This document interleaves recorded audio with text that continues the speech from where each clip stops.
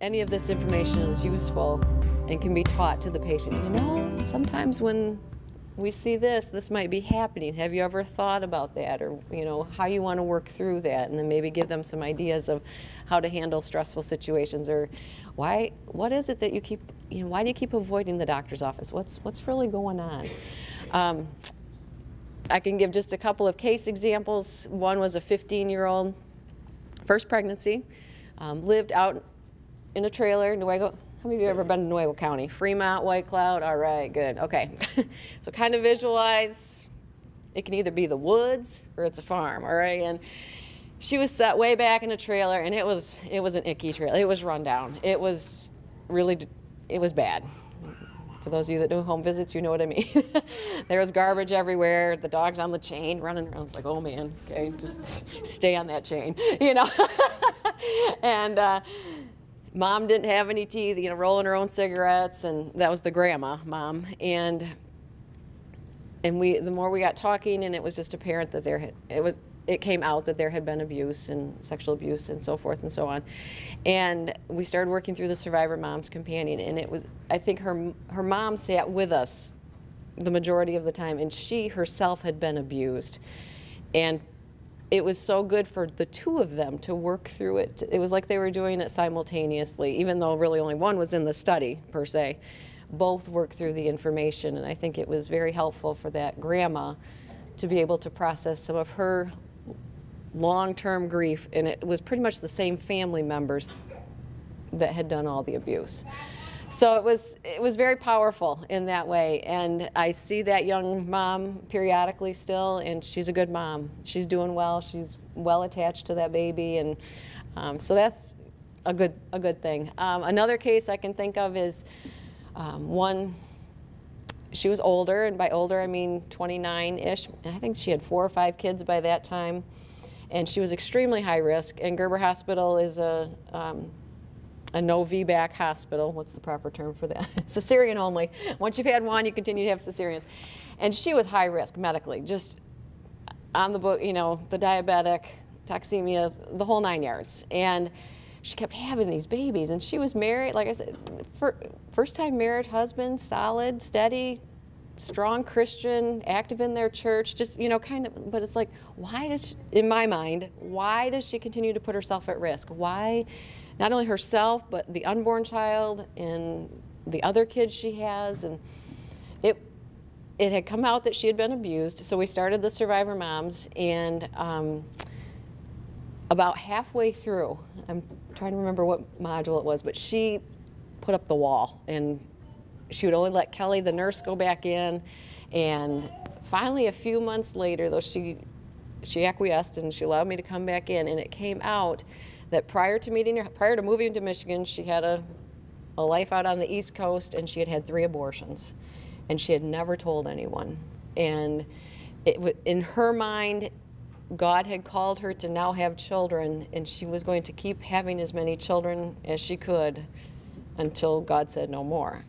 And I just kept thinking, but you're high risk, you know? So, but it just helping her work through some of that and trying to get her some counseling services, which kind of leads me to the next point here, the clinical setting. In Nuevo County, it is tough going. We have community mental health. There are a few private providers, but there again, not all of them take Medicaid. I know Pine Rest is in Muskegon now, and I believe someone spoke this morning from Pine Rest, and oh, yay, okay. So that is fantastic, but transportation is a huge barrier, and for people to come from Nuevo County down to Muskegon, why don't you come up to Fremont? No, I'm just kidding. One day a week. No. So anyways, it's tough. It's hard to find the resources that we need. And lastly, the integrated care, which is the position I have now. Gerber Hospital no longer has the maternal infant health, so I transitioned over to Nuevo County Community Mental Health and began working last June in the doctor's office across the street. And there are different types of integrated care models. There's a co-located, which is what I am. I am in a doctor's office and right in the mix. I mean, they call it the bullpen. It's where all the docs and the PAs and the MAs and the nurses hang out, and then their offices are around that. And a doc or PA will just, somebody will come in depending on what the story, you know, I'm here for a sore throat or look at my toe or whatever. But then they often pick up on other things, and it's estimated that 40 to 70% of all primary care visits are not medical. They're emotionally related. So I feel like we are making a difference. I mean, literally, we are across the street from family health care to community mental health.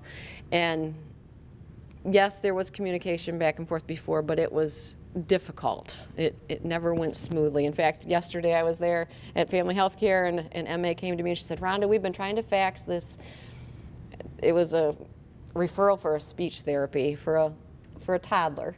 And she said, we've been trying to fax this to CMH so the worker can take it wherever it needs to go. And she said, we've been trying all day. And I looked at her and I said, Tiffany, I said, I can walk it across the street this afternoon. Oh, you know, I mean, it's kind of like, wow. And so that's just one tiny example of working together and how we can improve the system. Take the information Julia has presented today, figure out how you can utilize it. If you're home-based, if you're in a clinical setting, or you're doing more of the integrated care model, what can you do with it? What piece of that can you apply and make the world a better place for the pregnant moms we work with and the babies that are going to be coming into this world. Is there a question back there? Yeah, well, yes. I was just going to make a comment that us three are from Kent County, and we work actually with youth 5 to 17 in wraparound program. Oh, yeah. And so in Kent County, I think we're in the 3rd year of a 6-year grant to implement the systems of care perspective. And so moving from that silo model to now working with child welfare, mental health, juvenile justice, and then educational services. And you know, I talk sometimes to my supervisor about the frustration of seeing these cycles and seeing the struggles our families deal with, and that it does seem to happen on a cyclical, you know, in a cyclical way. And so hearing this just really excites me, and kind of talking back here about how if this really got off the ground and was really widely implemented, how our jobs would change and how that would look different 10, 15 years from now with the kids we're working with who are now being exposed to violence or foster care, child maltreatment.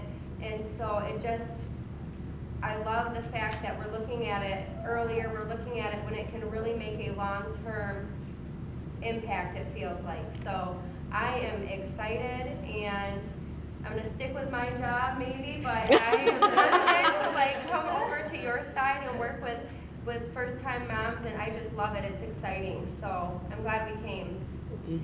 Thank you for coming too. One of the things I really want to say, sort of two things.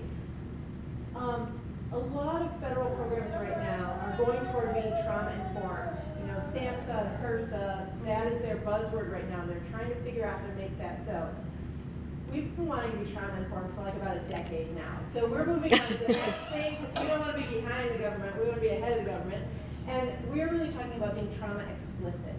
Because trauma-informed is when the providers know it's a factor, and sometimes they're able to plant seeds or talk about it.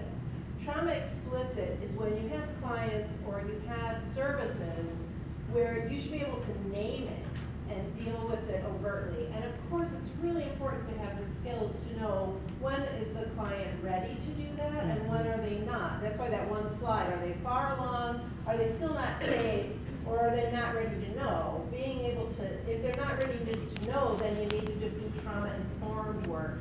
But if they are far along, if they can use the vocabulary and stay engaged, then trauma-explicit work is going to push things even farther, because it's going to be like that grandmother and that daughter who now are allies together to protect that baby from the dangerous people in the extended family. And when you have allies and when you can talk about it, you're going to be able to stop the cycle in a way that's just much more efficient than when you sort of have to be on the lookout, you know. So confronting it and being trauma explicit, to my mind, is really the next frontier. My email is on there, so if you would like any of those papers, I can send them to you as an email.